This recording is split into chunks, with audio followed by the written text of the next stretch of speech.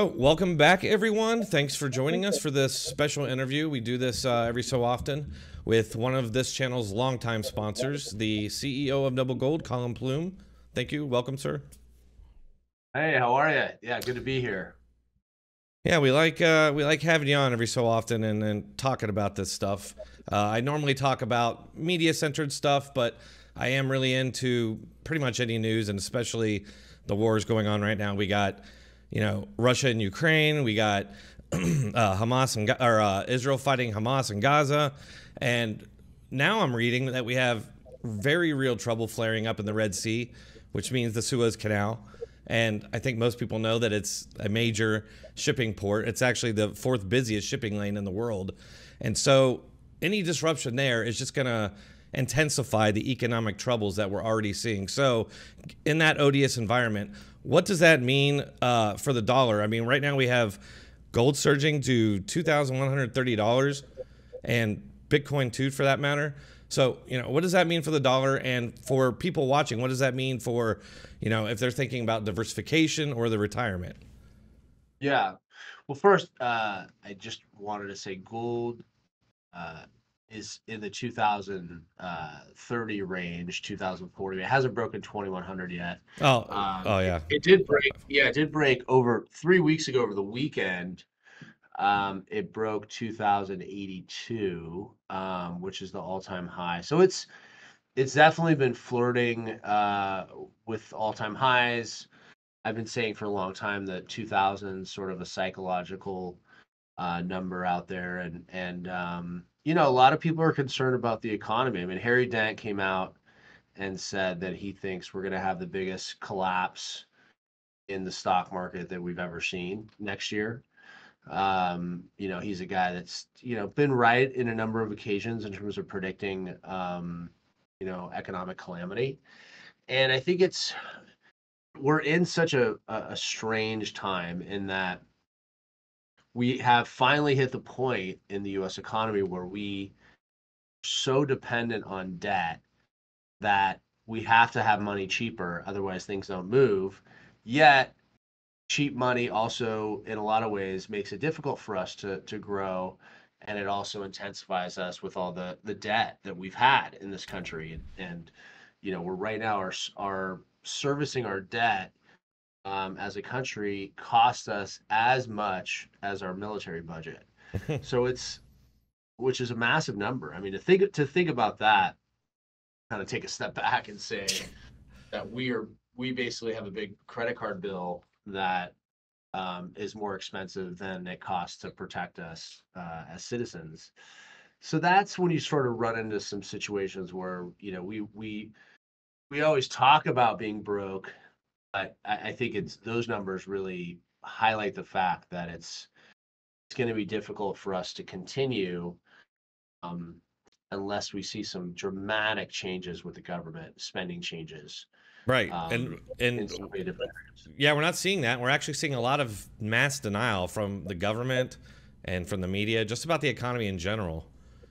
Yeah. Yeah, I was at this weekend. I was at Charlie Kirk has a his Turning Point, his nonprofit has a big fest called American Fest. I went to this weekend. They had a huge lineup of speakers. Very interesting group, and you had Republicans and business people. Patrick Beck David was there, and Yeah, I think Vivek um, and Tucker were there too, weren't they? so yeah, so Vivek, that's what I was going to bring up. Vivek, um, he's such a exciting speaker. I mean, he was bouncing off the stage Yeah. there in Phoenix, and they asked him. He did a Q&A, and they asked him about the Fed, what he would do, and he said the thing he would do is fire 80 or 90% of the staff because it's way overstaffed. And then he said that if he was president, he would peg us back on the gold standard tied to commodities, maybe not solely gold, but maybe you have a basket of currencies, which a lot of countries have talked about. But that was one of his remedies to try to our spending under control. That was his one of his strategies, which I haven't heard a presidential candidate say anything so bold. Um, in a long time, right? I mean, they're usually much safer in their language Yeah. than that. And then also the funny part was that he was cussing a lot. So the next day, Charlie Kirk mentioned that he was getting a lot of emails because there was actually a lot of college kids there through Turning Point, but there was also a lot of families that brought their kids, like young kids. So those parents were emailing saying, Vivek was using the F word and he was kind of going off, he Oh was going yeah, a little the crazy. STFU stuff. Yeah. Yeah, yeah. And so, all these parents were like trying to earmuff their kids as Vivek's, dropping F bombs. And he laid into someone from CNN. I can't remember who he laid into, but he kind of was ranting about him. But yeah, so Vivek spoke. Van Jones. Yeah. Van Jones, right? Yeah. Exactly. Yeah. And then Tucker came out and spoke yesterday. So actually it was the last person I heard speak before I flew out of town. And Tucker had a biggest crowd by far, I think, at the whole event. And he was just talking about morality and what's kind of happening in the world, and where we're kind of going, that we're going down kind of a scary path. But long story short, I think that the debt, which was a real constant conversation at this event, was that the debt is really out of control, and that we need to pull back spending pretty dramatically. A lot of people said it in many different ways. So it is something that we need to talk about, and that's why voting is so important, and that you can actually vote for people that have more sound sort of business practices, and the idea of slowing things down, and obviously reducing the big government, and moving in a lot of different directions is really important. And for people So that are watching that might not understand, sorry to cut you off there. Just like, why is that a good thing? Why would we want to change over back to the gold standard? well, because you can't um, print money out of thin air if you're on the gold standard. It has to be pegged.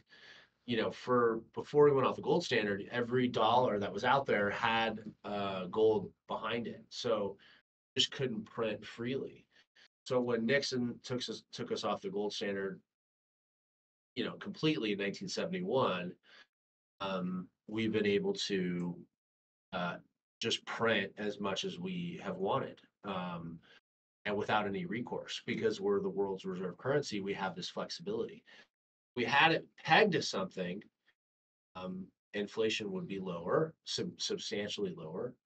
Governments, the government would have to have a budget, which they haven't balanced the budget. I don't know how long it's been, 10 years. It's been a very long I think time. Clinton was Clinton. Is that the last time? Maybe yes, I that think was it was. longer.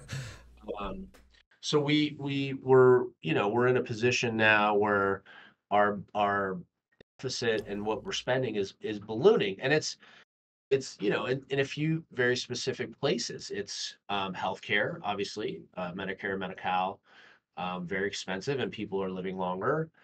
Government programs, um, debt. As I mentioned, our debt payments right now cost as much as our military budget. So you have the money's coming out in very typical places. They know where it's all coming out from, but no one's really ready to do anything to fix those issues. Which was discussed at this American Fest, was that people are looking for a resolution, and we can't just continue to um, raise the debt ceiling every 2 months and continue to go down this path. People want more sound money principles, and that's why it typically always comes back to gold and silver as the currency, because it is something that comes out of the ground, and you have to have enough of it to back it, and so it creates some boundaries of spending we don't currently have, and that's why the gold standard, or having like a fractional backing of gold with our currency. I don't think we could do it from dollar for dollar. I think there's too many now. Having some kind of system that restricted our spending would be much better for you and I, and everybody listening, because we now, because of inflation, we have to a return on our investment to keep up, that's so high, keep our standard of living, right? Right. It's not like used to be. Um, you could make a smaller return, a safer return now. That's why, crypto and all these things have come to the forefront, is because people realize they need dramatic returns. So they're taking bold risk, and a lot of them lose, unfortunately. Um, I don't know if you're big into crypto, but I saw the FTX, the big scandal with FTX, Hmm. and I knew this was going to happen. They're trying to pay people back that have been held hostage by this company. They want to pay them back in cash. They don't want to pay Right. them back in crypto. And I find it so. I mean, I knew when this went down, this is what they were going to try to do, but it sort of aligns with, oh, well, we'll give you back cash, and also with the other thing it does is that all those people have to pay tax. Every one of those people that get cash, now they've converted it, they're going to have to pay tax. So it's sort of a win for the government too. All right. By trying to go in that direction. What and why? Why couldn't they just give them back the crypto that they bought? That's the problem with these situations, is they just present an opportunity for the government to win. And there's probably a lot of people that go, I don't want my cash back. I want the Bitcoin. I want the Solana. I want what I bought, right? Right. Yeah. So, Yeah, and it's back, what you were talking about, it's going to take somebody, very brave, somebody like we've been calling him Vivek. I think it's Vivek, but it's going to take someone like him because, like anybody who comes out against the spending is going to get called a Putin lover, or, sure. they're going to go after them in some way because that money is going to come from some other program, and nobody wants to touch any of these things. So yeah, it Right. seems like that's never going to happen. It's going to take a rogue kind of guy to do it. Yeah, a Trump, sort of in the Trump vein, right? Someone Yeah. that's not afraid and doesn't need the money and doesn't need not doing it for to grow their wealth. Someone that's like believes they can make some massive change. And I don't know if I don't know if he's the guy or whatever, but he's been saying some interesting things. And I think probably his biggest fault is that he's uh, not afraid to get into it with anybody, and he's rubbed a lot of people wrong, which makes it sort of hard with politics to get some bills passed. But coming up on the end of the year, we're in December now. A lot of people are trying to decide what to do, and they're trying to predict. I mean, that's the thing with investments. You got to look at what's going to happen next year and what can happen for the next few years. And, Hmm. I'll tell you my predictions for next year. Um, I think rates come down as the Fed has discussed, which means returns to the banks are going to come down. So I think the heyday of the 5% money is probably going away. And we're getting back to probably 2 to 3%, maybe lower than that, which any estimation is not going to keep up with inflation. Even 5% is not going to keep up. So I think that's one of the things that happened. I think they're going to open up the money supply a little bit next year because the Fed wants to keep Biden in office. That's the smart move for them, right? To lower rates and to Hmm. hopefully open up the economy a little bit. So and if you go back in history and you look at the year before or during the election year, there's always a lot of interesting things that happen with the Fed and how they control the economy, how strong they are, and how they can really dictate who's elected or not elected. So I think that they are going to open up the money supply next year. So I think things will kind of widen open, which will be great for a lot of industries. Real estate being one of them. I think it'll help obviously because real estate's been just dead. There's Right. no transactions happening, and there's no merger and acquisition transactions happening. I was just reading that mergers and acquisitions are a huge part of the economy. These large companies, mergers and acquisitions this year were down 70%. And Jeez. some people would argue maybe that's a good thing, right? They don't want these big companies becoming one big company. But also some mergers and acquisitions, and a good amount of them, they actually improve the company, they improve the product, they make the company stronger. So this year, because of interest rates and just the whole volatility in the market, that whole sector has been dead. There's just none of those large transactions happening. So any like mergers, any loans or anything in that, anyone in that world has been you know basically brought down to their knees with these high interest rates. So I think things open up next year. And then it's like, what's going to happen with these banks, right? Are banks going to survive? A lot of banks are teetering right now, Hmm. especially mid-range banks. Are they going to survive next year?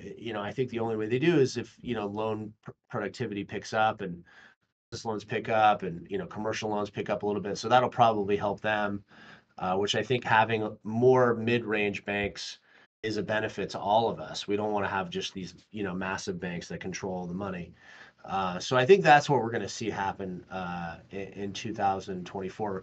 Do we get that massive pullback in the stock market? It's hard to gauge. I know we've seen people say that it can have a massive, unless there's some kind of dramatic black swan event next year. I don't see us dropping 50% of the stock market.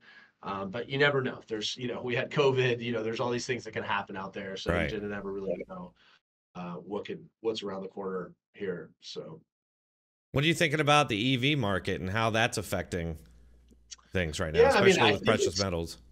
yeah, I mean, I think like you have so many new automakers and EV coming out. I was watching an interview with the CEO of Rivian, the truck EV, and he was asked like, is Tesla a competitor? And he said that there's so few EV manufacturers still that there's no real competitors. They're all sort of helping grow that industry. And listen, I know people, I love gas cars. So, I mean, I'm just going to put that out there. As much as I love silver, I have an old 68 Pontiac GTO.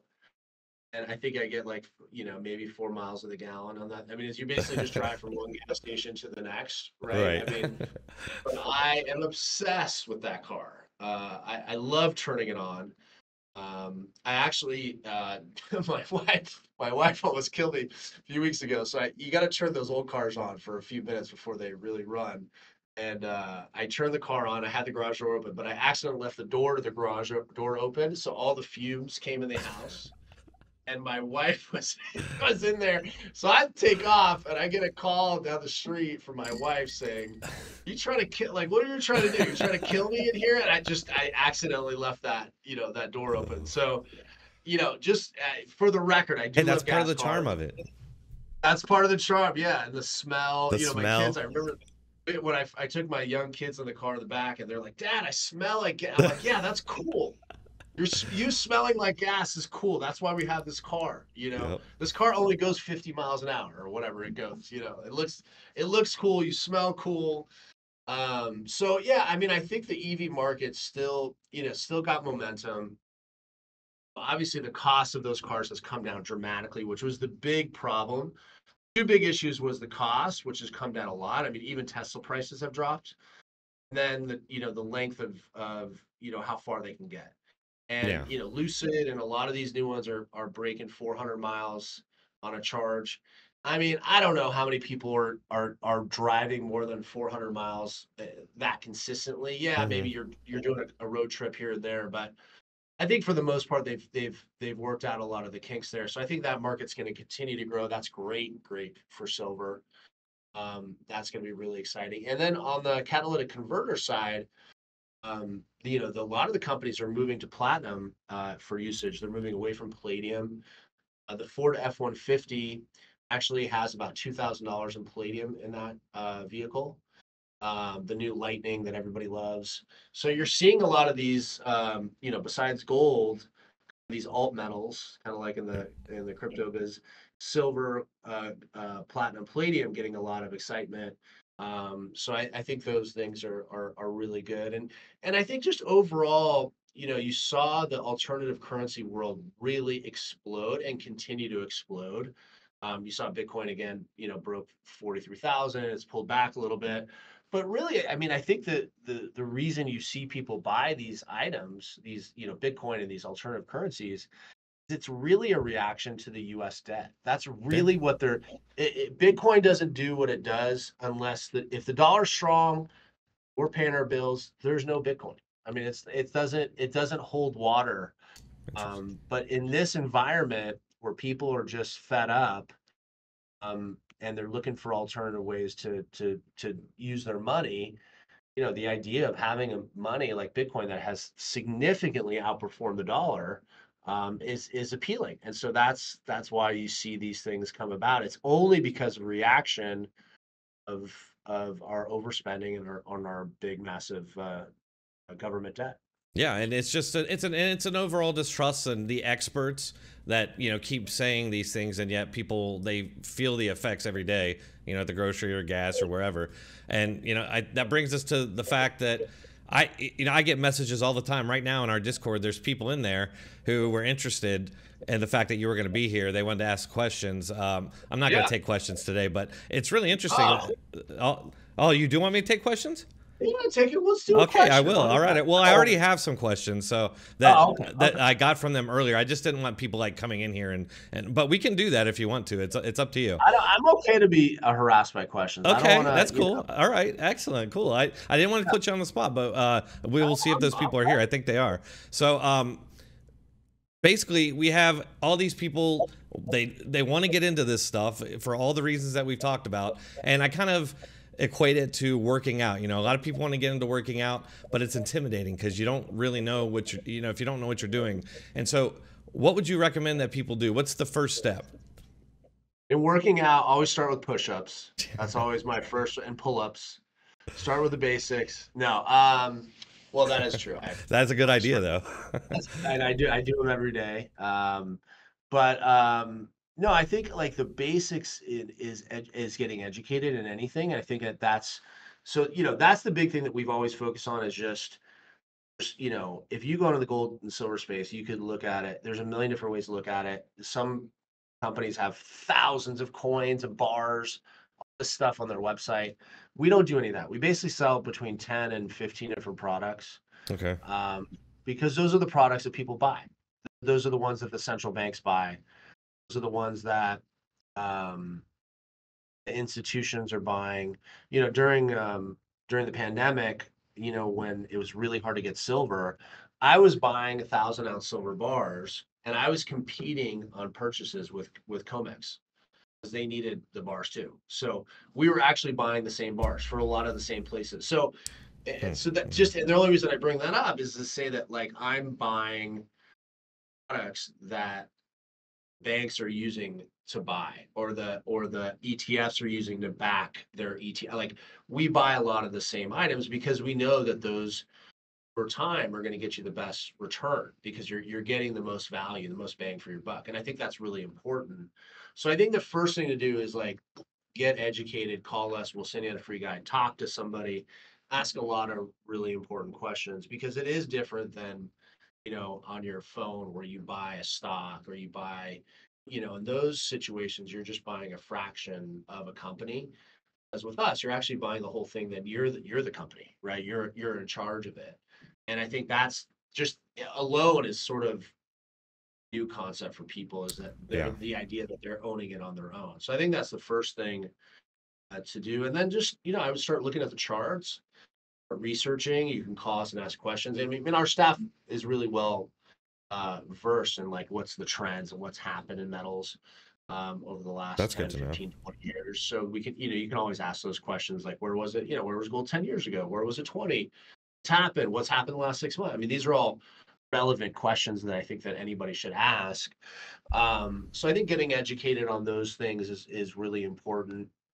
And then just, I think when you're looking at a more of a safety play like gold and silver and platinum palladium, but you're balancing it with the other things that you have. So you're looking at your portfolio as a whole. I got my house, I got a little stock market, I got like where do I want it? What do I want in sort of a safety play? And that's how you determine um, how much you want to put into gold and silver.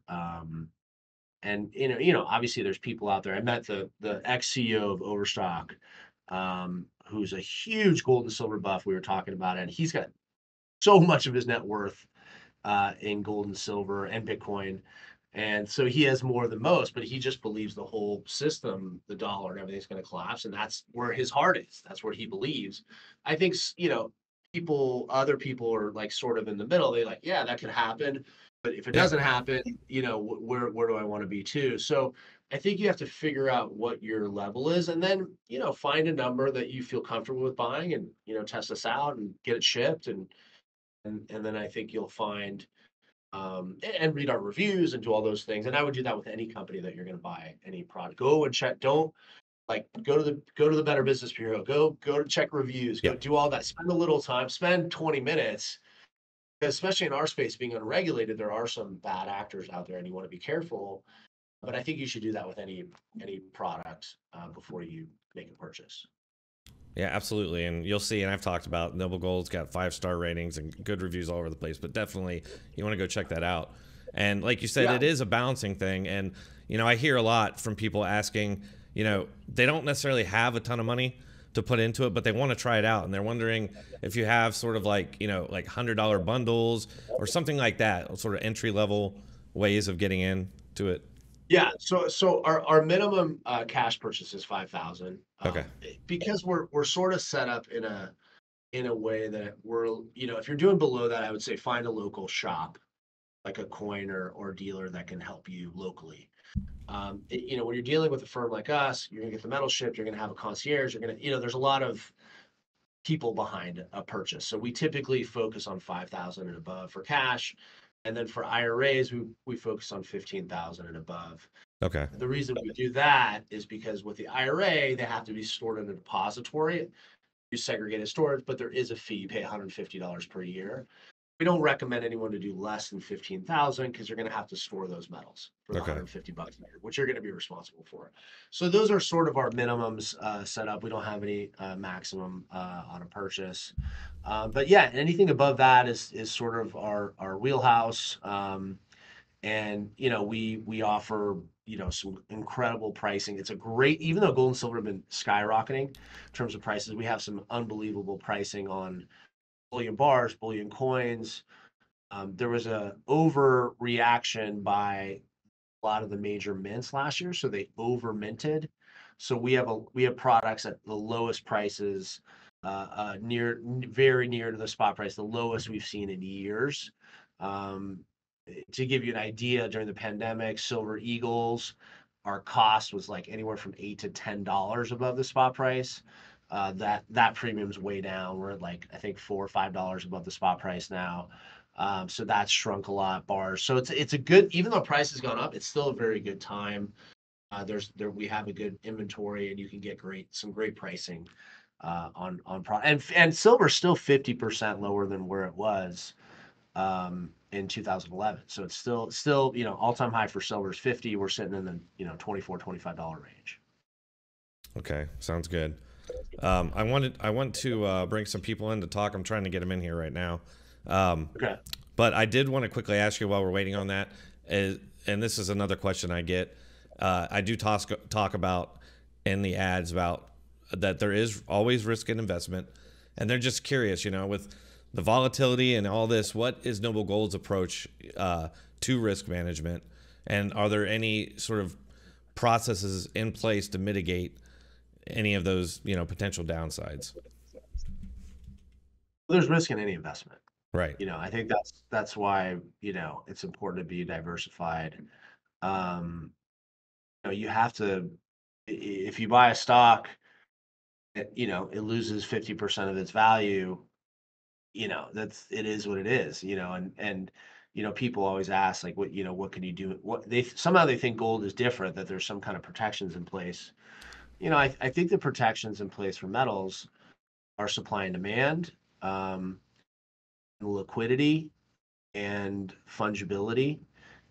There's only enough gold in the world to fit in 2.5 Olympic-sized swimming pools, so there's not that much of it. Wow. So there is a limited supply. The biggest buyers of gold in the world are central banks. Like China has been buying tons of gold. It's even been reported this year specifically. It's even reported that they have way more gold holdings than it's reported. Because the World Gold Council has like a list of how many tons each country has, and there's a lot of reports that they have way more because they actually mine gold internally too, and they're not the best at recording, if you know what I mean. Right. So why would they? yeah, right. They don't want to disclose. So I think that's a good thing in any investment is you want like supply and demand uh, value.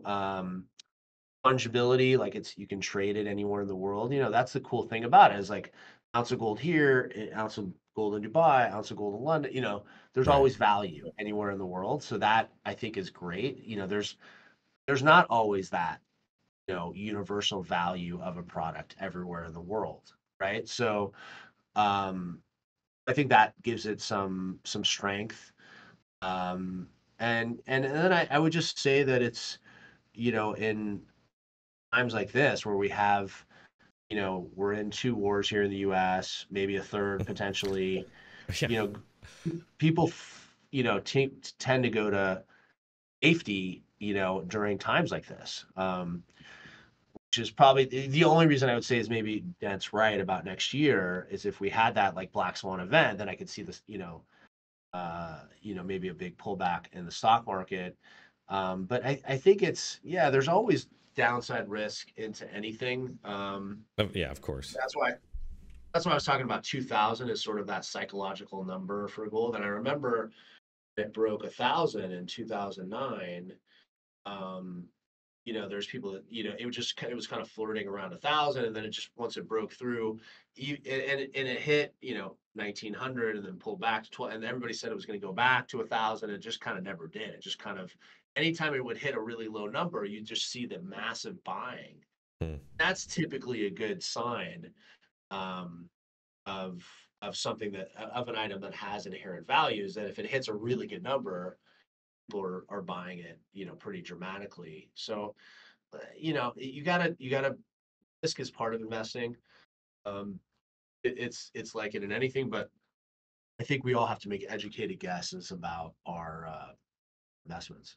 And so this is kind of out of my wheelhouse, but one of our users here, his name's Riddle, he asks, do you think that BRICS has the influence and practicality to replace the petrodollar, considering the flattening Chinese economy as well as Western sanctions on Russia? That's been the big conversation. I think that's the idea was, and they've wanted to do that. They've wanted to go away from the petrodollar when they're making large transactions. They are to some extent. I mean, they are doing less transactions in the dollar. You're seeing them make transactions. I mean, obviously Russia has been transacting in gold very heavily for the last year and a half, um, because they have sanctions against them, and that's the big risk. If you look at central bank holdings of U.S. Treasuries, those have shrunk so dramatically over the last 10 years.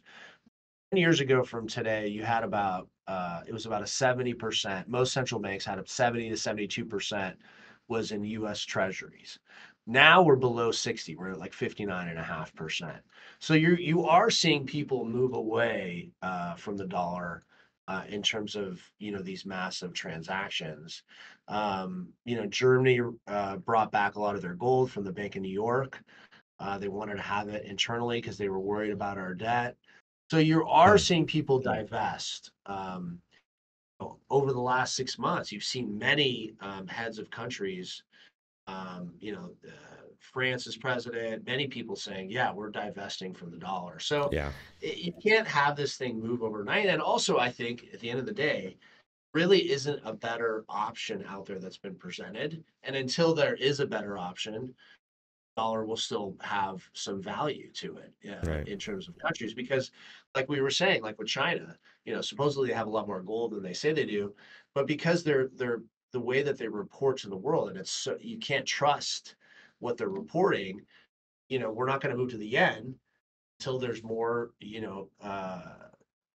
transparency about how things are going in that country and what's going on with them and how much debt they're in, because there's a lot of estimations that they're in pretty dramatic debt because they made a big real estate push over the last few years, and they've been hurt by these higher interest rates that the world's having also. So I think until a better option is presented, the dollar will still be there. But the big question will be in the next 4 or 5 years if China just says we want to call in some of this debt, like we don't want to just take the interest. Right. We want some of that That's principal back, and that's going to be the issue. That's the hmm real issue that we're going to run into because right. we don't have it. Right. And it looks like we actually have somebody here. What's up, Ashley? Nothing. Can you hear me well? We can hear you. We got Hi, Colin Ashley. here wondering what you got on your mind here. Well, I'm not sure that I'm worthy of the time. Um, Well, I'm a poor hillbilly uh, who has my home paid off, and I have zero debt. So I have some income that I'd like to contribute toward a retirement. Okay. And mortgage and commercial backed securities are crazy. Real estate's crazy right now, and everything looks too volatile. And being undereducated about the subject, I'm kind of looking for a safe place to make an investment. Sure. So are you still working or you're no longer working? Yes, yes, of course I'm working. Yeah. Oh, okay. Okay. And you have a 401k at your job or No, sir. I guess you would call me an independent contractor or a work from home person. My income is meager. It's pretty good for my area, but it's meager compared to the national average. I okay. only bring a little over 4,000 a month. But other than utilities, I have no debt. My mortgage is paid off.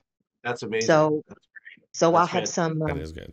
I'm 44, so I have some income. I have no retirement, and I'm looking for something that I can contribute to that will provide me with some sort of meager retirement. Yeah, absolutely. So what I would recommend is, I mean, it sounds like from your situation, you could be considered self-employed if you're a contractor. What you may want to look into is starting an individual retirement account, like an IRA. You could either do a SEP IRA or traditional or Roth.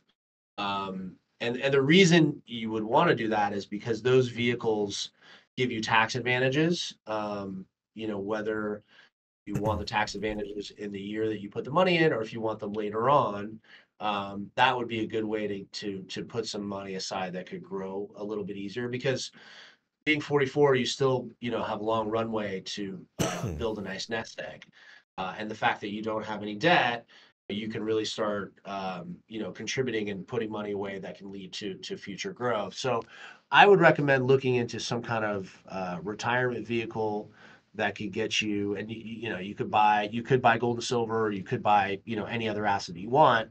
But I think getting some money in a tax deferred vehicle would be very wise. Well, did you guys have anything else for him? I actually have to bow out because I have to go back to work. But I just want to say thanks, Colin, for coming and hanging out with the group. Hey, And no, thank you. Yeah, I appreciate you jumping on your break, and I hope this is informational. It was a lot of fun for me to answer questions. I'm always happy to do it. And if we can ever do anything for you guys, we're always around, and love this show, and just appreciate coming on and talking about something fun and something I love, which is precious metals. Well, we really appreciate it. I really appreciate it. And again, if anybody wants to give them a call, it's 877-646-5347. And like I said, you can get the link, direct link there in the description and pinned comment of most of my videos. Okay, So, thank you. yes. And so, Colin, I appreciate you coming. Did you have anything else for us? It's great. It's fun. I'll talk to you. Have a safe, happy, Merry Christmas, Happy Holidays, and I'll check you in 2024 and see if any of my predictions are accurate. Yeah. Well, I really appreciate it. Merry Christmas, Colin. All right. Thanks so much. Bye. Night.